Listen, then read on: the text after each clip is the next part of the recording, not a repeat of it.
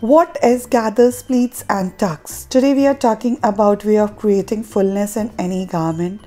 First we are talking about pleats. What is pleats? A type of fold formed by doubling fabric back upon itself and securing it in place. Basically, pleats are folds in fabrics that provide controlled fullness. Yes, and they look lovely. Gathers. When edge of a piece of fabric is turned into a bunch of small folds that are held together by a thread close to the edge is known as gathers. Gathers can be created by hand too and can be created in the form of pleated gathers also. So they look lovely and we can create lovely designs.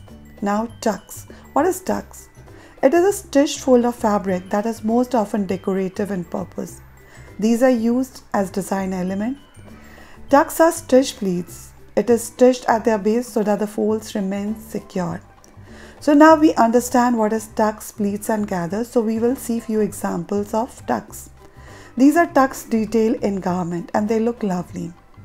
We can see gathers detail also in garments which is looking amazing. And they are lovely pleat details which we can see it in picture. So now you all can explore with pleats, gathers and tucks definitely.